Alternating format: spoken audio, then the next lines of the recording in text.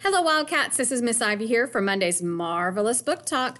Today I'm sharing with you The Sleeper and the Spindle. So we're all familiar with Snow White and Sleeping Beauty and the fairy tales like that.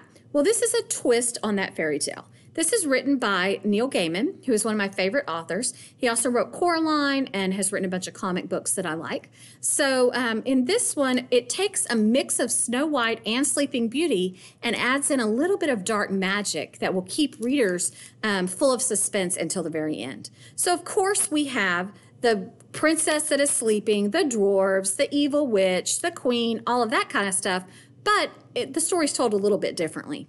So in this one, we have the queen who is set to get married, and on the eve of her wedding, she decides that she is going to rescue the princess from her sleeping enchantment. So she casts away her wedding dress and gets in full armor and sets out to find the sleeping kingdom. She is led there by a team of dwarves, of course.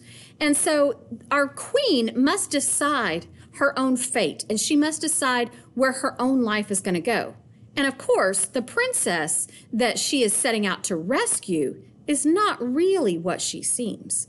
So you're twisting together these familiar tales, but also adding their own new, captivating, kind of dark, funny humor to it, which makes this book very interesting. There are lots of amazing artwork throughout the book as well. It's a pretty quick read, but lots of in-depth information as well. So if you're interested in The Sleeper and the Spindle, come see me. So this is Miss Ivy coming at you from your Wayside Library.